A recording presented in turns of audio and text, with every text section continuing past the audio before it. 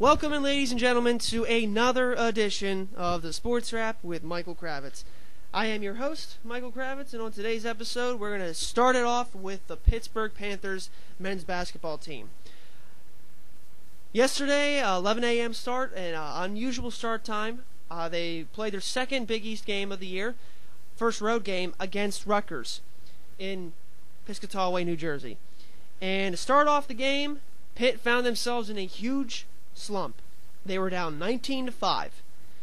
And while I was watching this, I saw the same exact kind of stuff plague them in the Cincinnati game in the second half. And then I saw visions of what happened last year. And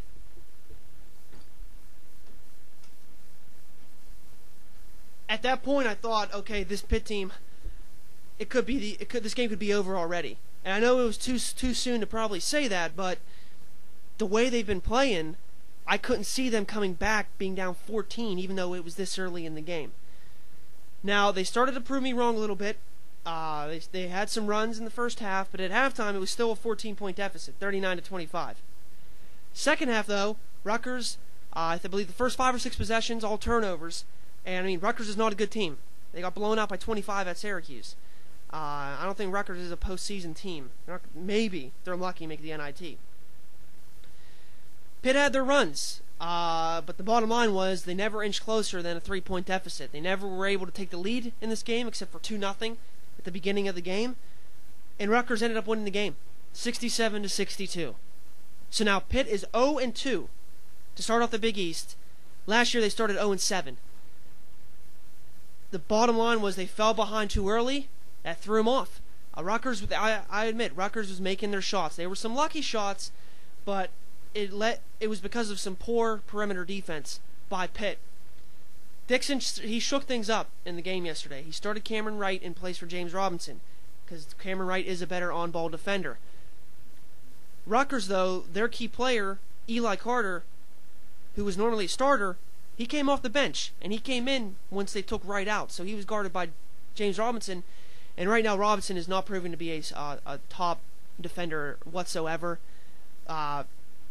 Usually with Pitt guards in the past, they have become good defenders, but Robinson right now, I know he's still a freshman, but I just think he's not ready yet to guard the big boys, and I guess that goes into with saying that the types of teams that Dixon scheduled for Pitt, you got to put that into question. I don't like doing that because I think a team is as good regardless of who they play, but for freshmen, I think it would have been more paramount to at least schedule, some notable teams, say like maybe a Florida State or a Mississippi State or a Nebraska, at least notable teams from notable conferences. And it goes, I think it goes without saying that this game Tuesday night at Georgetown came off a loss to Marquette in Milwaukee. It's a must-win. I think Pitt cannot go 0-3 because then it's going to get into the players' mindsets that, when are we going to get our first win again? And is it going to be like last year when they start off 0-7 and pretty much they're out of it? Going into the game, I didn't like Dixon's comments because he was saying that over the past 10 years, Pitt has had the best road record, the most road wins of any team. And he said something has to add up there. That's something you don't say about a team. Because you should say, we're ready to play, we're going to put that Cincinnati loss behind us, and we're going to execute our game plan. That's something they didn't do. I have a slight feeling that sometimes, these Pitt players, they show up thinking, okay, we're Pitt. We've been the top dogs in the Big East for how many years? Last year was just a fluke year. Well, it's proven not to be right now because Pitt, they're losing to teams that will be bottom feeders. Rutgers is not a good team. Yes, they have their quality win, a few quality wins, flashes during the year like they did last year, but they're not a good team. And for Pitt to lose to them, to not have the lead at all, except for the first few minutes of the game, that's not good enough.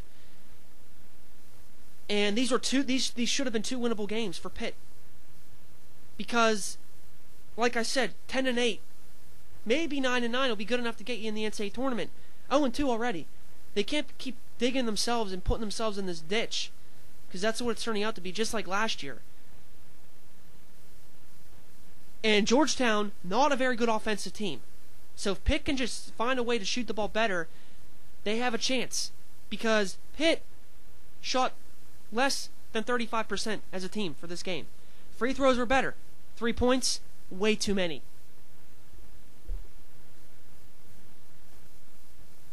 They attempted 26 three-pointers at the team, and they made 8. So yeah, it's 30%. That's okay, making 8 three-pointers a game. That's good. But attempting 26, Pitt is not a three-point shooting team. And it baffled me because it looked like they were just settling for those shots. First play of the game, they worked it inside to Adams, easy layup. They seemed to not go through that for the plan anymore. They were trying to get the ball inside. Adams wasn't getting enough touches, I don't believe. And Zona was irrelevant. He was invisible in the first half. He only had 9 points, and all came in the second half.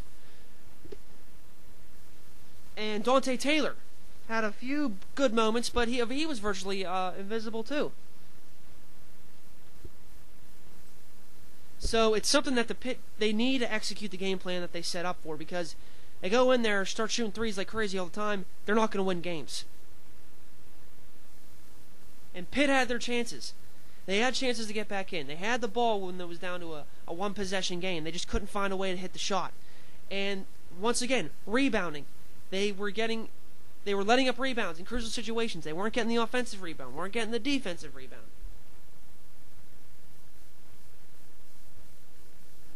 They were out-rebounded by 10 to Rutgers. And Rutgers, they do not have a lot of tall players. So it was really surprising. And Rutgers had 17 turnovers, and they still won. Pitt only had 9. Usually it'd be the other way around. It's disappointing to see, because I thought this team was better than they're playing. I guess Steven Adams and James Robinson, the two high-regarded freshmen, they're not as ready as I thought they would be. And this game against Georgetown is huge. I don't care, even if they lose close. That's still not a good thing, because this Big East is tough, because Cincinnati, they lost at home to St. John's yesterday. Marquette's leading the division at 2-0, and some people expected them to be in the middle of the pack. It's proving now that every single game in the Big East is going to be tough for this Pitt team, because I don't see them blowing out anyone. So they're going to have to find out a way to grind out these wins, and they're going to have to have some star performers. Players going for 20 points or so, because I know you can win a game when you get balanced scoring from everyone, but I mean, J.J. Moore led the team with 14 points off the bench. Of the starters, Trey Woodall led with 11. Lamar Patterson didn't even score in the first half either. He has to be huge. They just have to find a way, whether it's Patterson, Moore, Zana, Woodall. They have the capable players to go out there and put up 20 a night. It's just they got to be consistent with rebounding and not taking too many three-point shots. So this game against Georgetown, I'm going to pick Pitt just for the heck of it, because I think they're the desperate team. They need this win. They can't start off Big East play 0-3 for the second year in a row. I think that would just be detrimental to the team's attitude. And to top off the basketball loss, Pitt played in the BBVA Compass Bowl at 1 p.m. against Mississippi in Birmingham, Alabama. And right off the bat, the offense choked. Sunseri threw an interception the first time since September. They were down 14-0. They did get a touchdown again with Sunseri connecting the street to make it 14-7. But on the next drive, a 49-yard kickoff return for the Mississippi, an easy touchdown. Pitt never really had a pulse in this game after that point. Poor play by the offense. The defense couldn't stop the Rebels' offense. It was just a bad game for Pitt. Ray Graham didn't end up playing because of a hamstring injury early on, so Russell Shell got the start. 25 carries for 79 yards. Nothing too great. It was just a really disappointing way for the seniors to go out. Especially all the players leading up said this is going to be different. We finally have a coach here who's going to be here for a while. And it was the same result pretty much as last year, when they got trounced by SMU by 22. So Sunseri's career, I mean, it was only fitting that it ended this way, because he never could get big wins for them. He was not a stellar quarterback, and he ended up 9 yards shy of. Or my mistake, 7 yards shy of passing Dan Marino for second all time on passing yards as a Pitt quarterback. It was pretty much a pathetic performance, to say the least. I know Chris isn't happy. Hopefully they will have better luck next year, because they're going to lose some key players, but they're going to have some key players coming back. And the only good news that came out of yesterday was that Tyler Boyd from high school here in Pennsylvania, from Clareton High School, committed to Pitt. But he's still going to make recruitment visits to other schools, such as Michigan State, so it's kind of weird, but he's a touted receiver.